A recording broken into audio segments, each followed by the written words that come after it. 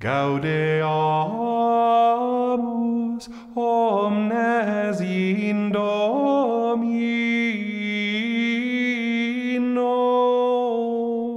diem festum celebrantes, sub honore sanctorum omnium. Welcome to The Way of the Fathers, a podcast sponsored by CatholicCulture.org. I'm your host, Mike Aquilina. In the time between Series 2 and 3, we're exploring trends and themes in the history of the early Church. We're teasing out the concerns of various Church Fathers and the circumstances that called forth their sometimes revolutionary words and deeds. Today we're going to take a close look at the workaday world. We're going to talk about human labor and how the early Christians proposed a radical and new approach to it. Christianity was hardly 100 years old when a pagan intellectual named Celsus launched a vigorous attack against it. This religion couldn't be true, he argued, because it was made up of shoemakers, cleaners, weavers, and other common laborers. Its god was a carpenter, for heaven's sake. His mother spun cloth, and his great spokesman was a tent maker. How could a religion made up of such lowly people be anything but contemptible? Celsus believed what every gentleman of the Greco-Roman world believed, that it was base and ignoble to do useful work with your hands. The French social historian Paul Vane speaks of the ancients' contempt for labor, their undisguised scorn for those who do work with their hands, their exaltation of leisure as the sine qua non of a liberal life, the only life worthy of a man. And Vane's observation was hardly new. In the 19th century, his countryman, the evangelical historian Charles Schmidt, remarked that work was regarded as a hindrance to public life. It was, he said, despised as servile, degrading to man, making him incapable of virtue, and blunting his intelligence. It was the lot of the slave. End of quote. And it's true. Aristotle echoed the sentiments of Socrates, Xenophon, and Plato when he wrote, quote, "The perfection of the citizen cannot be predicated of the man who is merely free, but only of the man who is free from such necessary tasks as are performed by serfs, artisans, and manual laborers. No one who leads the life of a worker or laborer can practice virtue." End of quote. Aristotle's contempt for work and workers, Schmidt observed, is foundational to his philosophic theory of social morality. Quote, "There are labors," the philosopher decreed, "with which a freeman cannot be occupied without degrading himself. Such are those which particularly require bodily strength. But for these labors, nature has created a special class of men. These special beings are those whom we subjugate, in order that they may take bodily labor in our stead, under the names of slaves or mercenaries." And again, Aristotle is hardly alone in this. We have already heard from Celsus. Xenophon fondly recalls Socrates heaping scorn upon shoemakers, public criers, and tent makers. And more than half a millennium later, Plotinus held fast to the old orthodoxy. He said, quote, "The mass of manual laborers is a contemptible mob whose purpose is to produce objects needed by men of virtue." End of quote. To the most refined men of the Greco-Roman world, leisure was a virtue, and work was its opposite. It was vicious. It was a vice. Yet Christians never looked at work that way. Celsus was right. The churches were full of laborers who worshipped a laborer, and whose scriptures preserved not the syllogisms of philosophers, but the stories of people who got work done. Abel was a herdsman. Jacob leaned into a plow. Noah was a sailor. Peter and Andrew and James and John were fishermen. Paul was one of those odious tent makers scorned by Socrates. These men got dirty and sweaty every day. They did not belong to the nobility. They were not nobles, or they were not aristocrats, and so the tradition-minded Greeks and Romans could dismiss them as ignoble. The idea that ordinary labor had tremendous dignity, the idea that ordinary work could be something divine, this set Christians apart from their neighbors. It was one of those crazy Christian ideas that scandalized the pagan world round about, like a crucified God or the finite containing the infinite. And Christians seemed to revel in every insult. Writing around the year 150, Justin Martyr writes like a boxer leading with his chin as he heralds Jesus as the unremarkable carpenter. Quote, "He appeared without comeliness, as the scriptures declared, and he was deemed a carpenter, for he was in the habit of working as a carpenter when among men, making plows and yokes.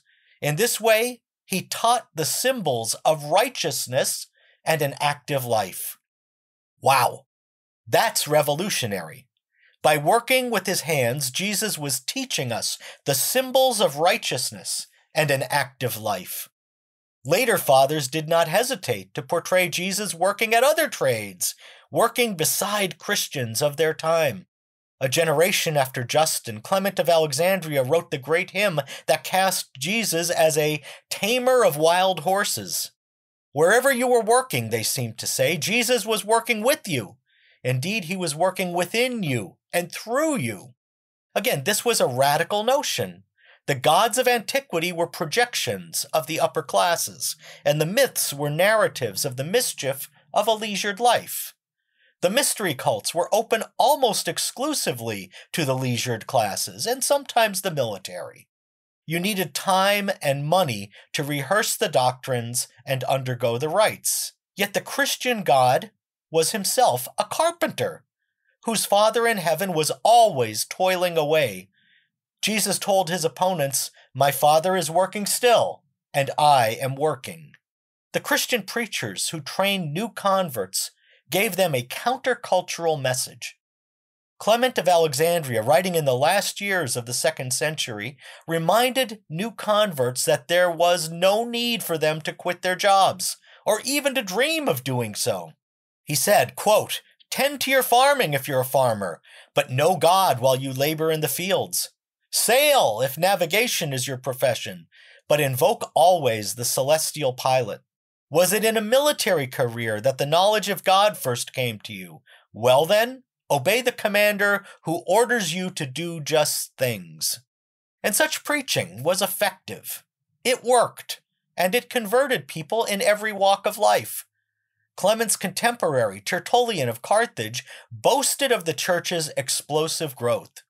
He said, "We are but of yesterday, and we have filled every place among you, cities, islands, fortresses, towns, marketplaces, the very military camp, tribes, companies, palace, senate, forum. We have left nothing to you but the temples of your gods." End of quote. And the new Christian faith led the faithful not to abandon their duties, but to excel in them. Again, Tertullian made clear that this distinguished Christianity from other world religions.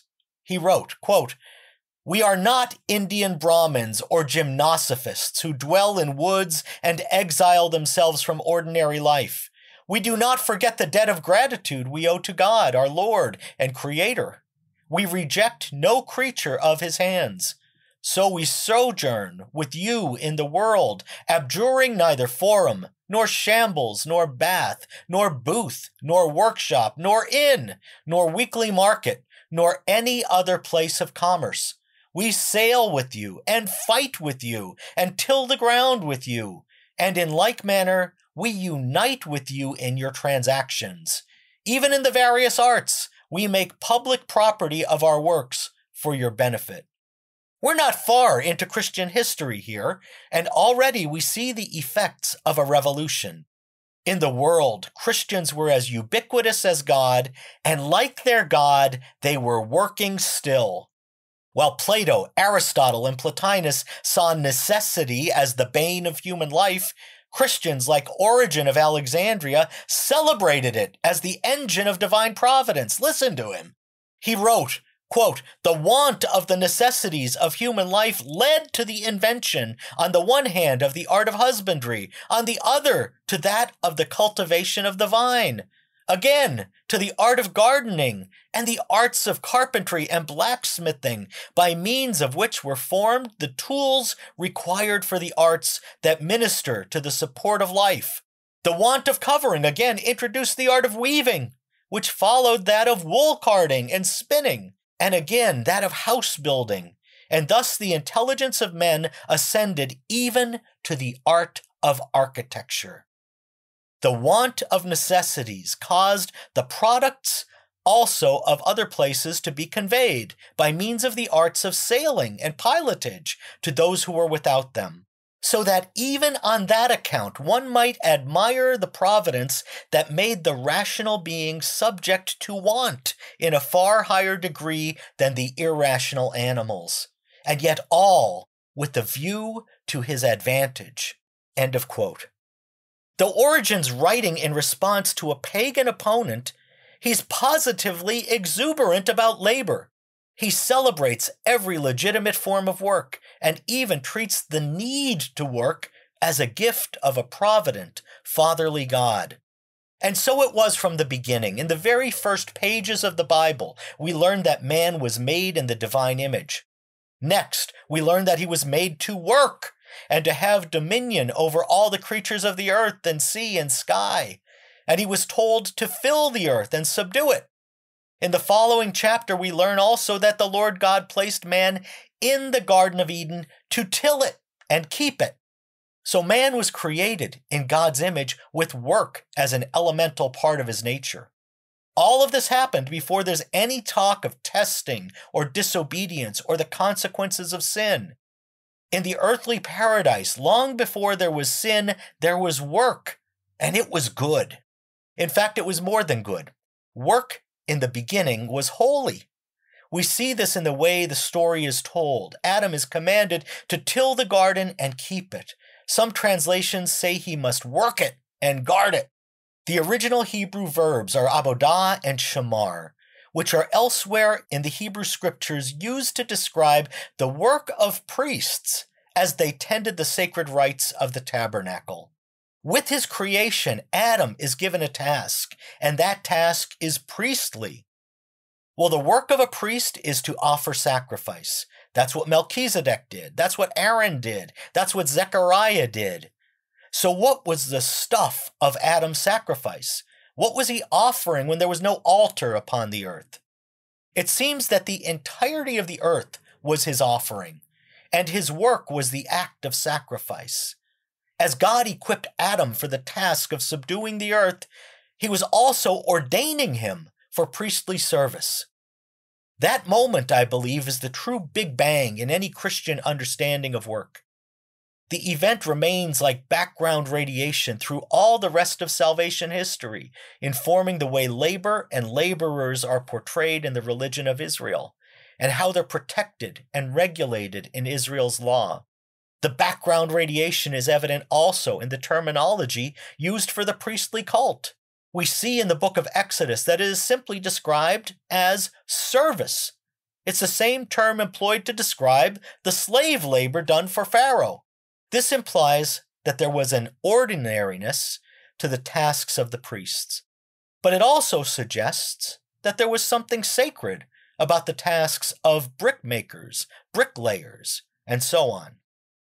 Greek-speaking Jews preserved this linguistic connection as they denoted their sacred rites by the word liturgia, public work.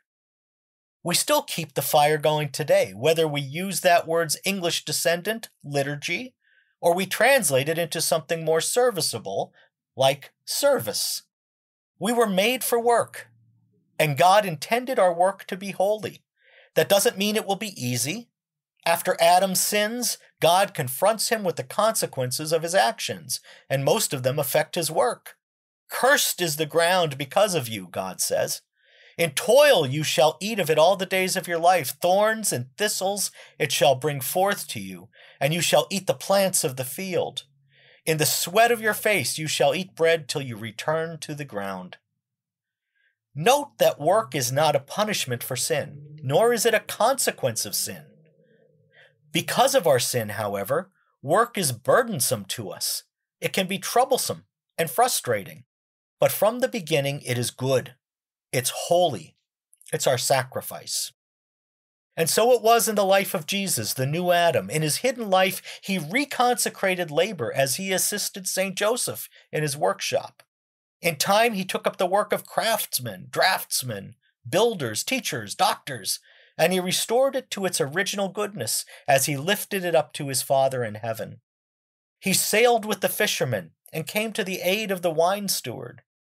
In all of the work he took up, he established a model for us. He earned the title that went with his trade. The people called him the carpenter, the craftsman, as if it was his name. In all of the work he took up, he applied himself with diligence, sacrificially. As an itinerant teacher, he labored to exhaustion. He traveled far and wide without a place to lay his head. And again, he earned the title that went with his trade. The people called him the rabbi, the teacher, as if it was his name. As he worked to earn those titles, the early Christians gloried in them. They delighted when they shared them. And we see the symbols of all trades inscribed along with the names of Christians throughout the miles of burial chambers in the Roman catacombs. Mock on, Celsus and Porphyry, the fathers didn't care, and neither did their poor and working class congregations. They knew that Jesus had divinized them at the moment he saved them. They had become partakers of the divine nature, to use the phrase from St. Peter. They were the beneficiaries of the most marvelous exchange, his divinity for our humanity.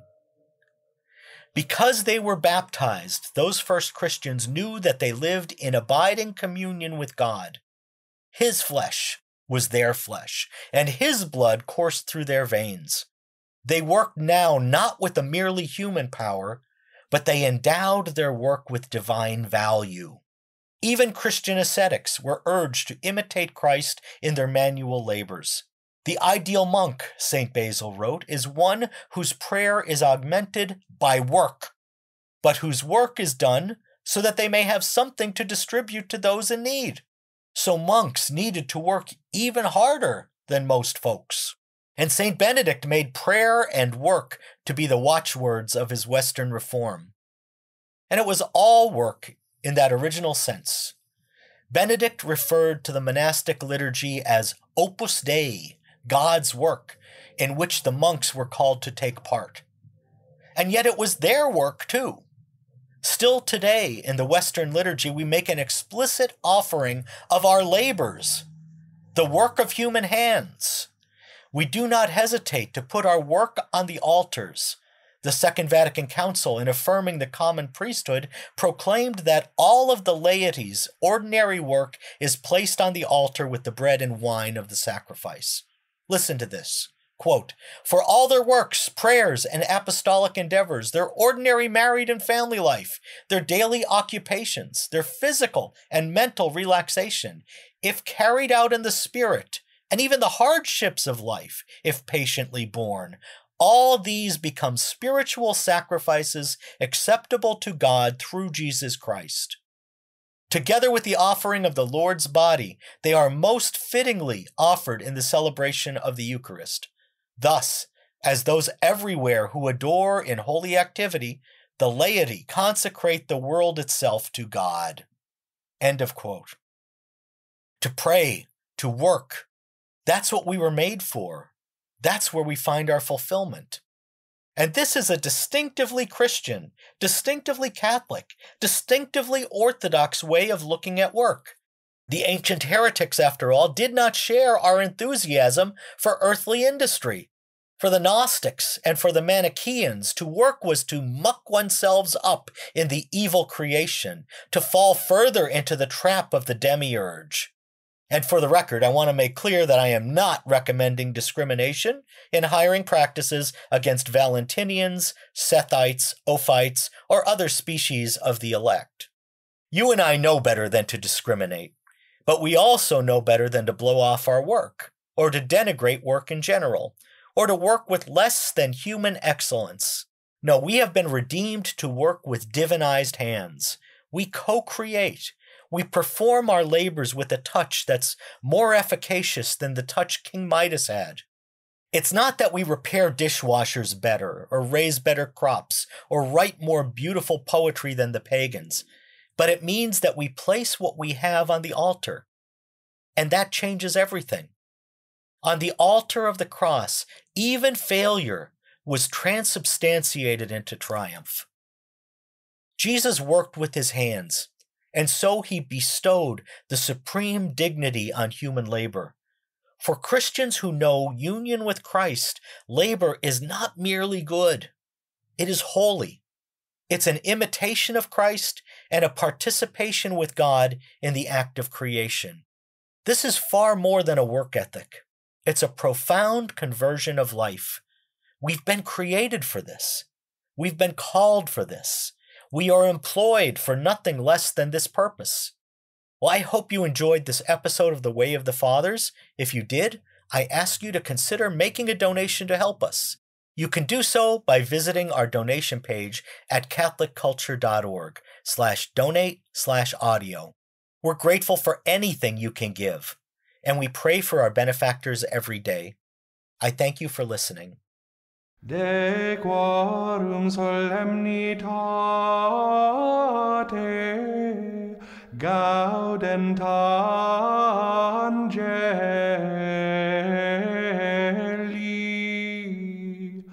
et collaudant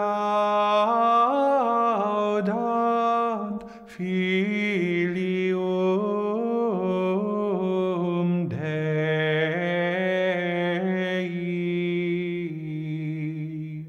Way of the Fathers is a production of CatholicCulture.org. Check out our other podcasts, including Catholic Culture audiobooks, bringing to life classic Catholic works through professional, high-quality audiobook recordings, Criteria the Catholic Film Podcast, featuring deep analysis of great films from a Catholic perspective, and Catholic Culture Podcast, exploring Catholic arts and culture, issues and ideas with a variety of notable guests. You'll find all of this, as well as Catholic news, commentary, liturgical year resources, and much more at CatholicCulture.org.